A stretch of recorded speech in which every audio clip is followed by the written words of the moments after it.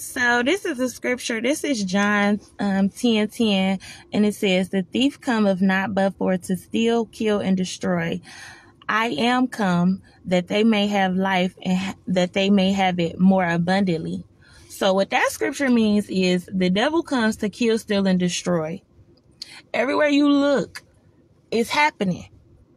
Satan is busy right now. If he always trying to basically bring God's kids down in one way or another, where he is trying to destroy you, whether he's stealing your peace, stealing your joy, stealing your actual family member. Like, the word of God is true. The Bible is the only true book on the whole face of the earth. Everything is written.